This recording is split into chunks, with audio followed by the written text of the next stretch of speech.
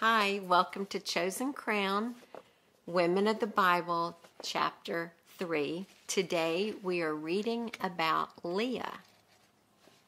Before we get started, for those who are viewing, today's t-shirt is Hold On to Your Crown, Isaiah 62:3.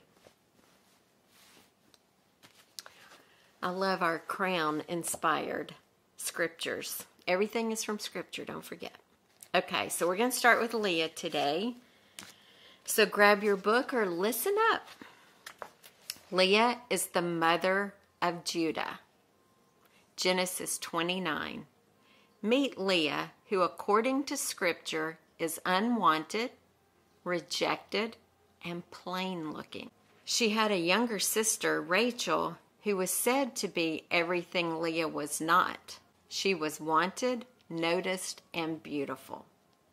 In this story, you will find hope in this surprising tale of love, trust, deceit, and watching Adonai work his plan to answer Leah's prayers. Genesis 29:16-17. Now Laban had 2 daughters. The older daughter was named Leah, and the younger one was Rachel. There was no sparkle in Leah's eyes, but Rachel had a beautiful figure and a lovely face. With a beautiful younger sister who attracted all the boys' attention, Leah was often overlooked, left out, and set aside. Some can relate and imagine Leah crying buckets of tears and praying countless prayers for Adonai to have mercy on her and send her a loving, caring husband to marry and raise a family with. Leah had an important decision to make: give up on her prayers or hold on to hope that Adonai would answer them. Adonai heard her prayers and collected her many tears. Psalm 56:8. He had planned all along for her to marry. It just wouldn't look like what she had imagined. Nevertheless, Adonai heard and answered her. This story is an excellent example of why we don't need to tell Adonai how to answer our prayers, but to trust he knows best since he can see the bigger picture. During Bible times, customs required daughters be married off in order of birth. In this story, Isaac's son, Jacob, left his family to live with his mother's family for a period of time. When he arrived, he met and fell in love with one of his cousins right away. The apple of his eye was the younger of 2 sisters, Rachel. According to custom, since Rachel's older sister was still unmarried, Leah had to marry first. Even though Jacob was aware of the marriage customs, he was not interested in the details. He was laser focused on what he wanted and made a deal with her dad to acquire Rachel as his bride. In good faith, he trusted his future father-in-law to keep the bargain they agreed upon, regardless of the issue of Leah's current state of singleness. Jacob fulfilled his part of the bargain, and the much-anticipated wedding day arrived. Surprise, surprise, surprise! But when Jacob woke up in the morning, it was Leah. "What have you done to me?" Jacob raged at Laban. "I worked 7 years for Rachel. Why have you tricked me? It's not our custom here to marry off a younger daughter ahead of the firstborn," Laban replied. "But wait until the bridal week is over, then we'll give you Rachel too, provided you promise to work another 7 years for me." So Jacob agreed to work 7 more years. A week after Jacob had married Leah, Laban gave him Rachel too. Laban gave Rachel a servant, Bilhah, to be her maid.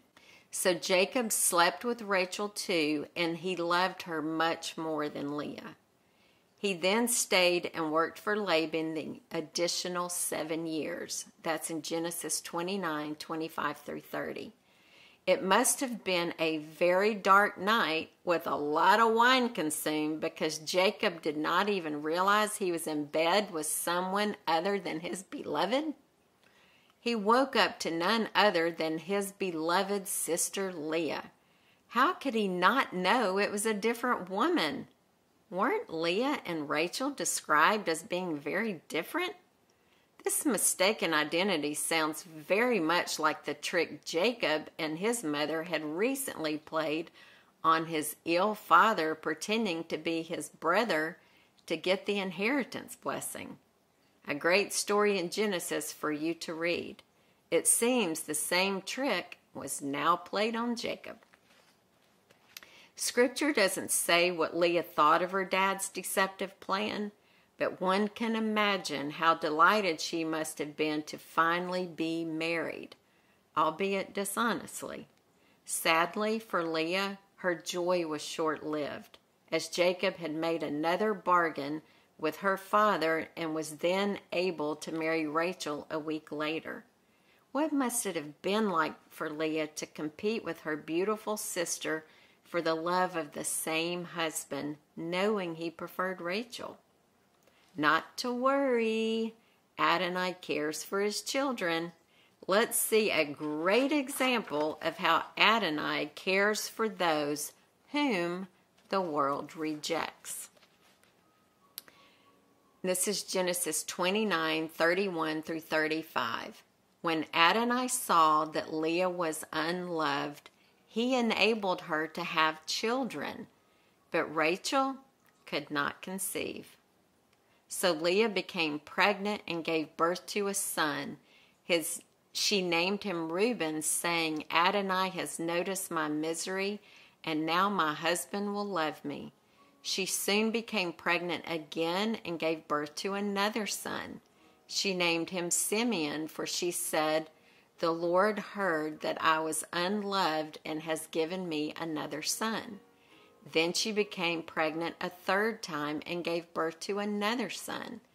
He was named Levi, for she said, surely this time my husband will feel affection for me, since I have given him 3 sons. Once again, Leah became pregnant and gave birth to another son. She named him Judah, for she said, now I will praise the Lord. And then she stopped having children. When it seemed Laban, Leah and Rachel's father, was deceitful, Adonai used him to care for Leah and carry out his plan for her to marry and bear many children, one of which was Judah, who would at the appointed time become a great tribe for Adonai and the true ancestral line for Jesus. He used Leah for the ancestral line for Jesus. This unwanted, unnoticed plain girl was used by God.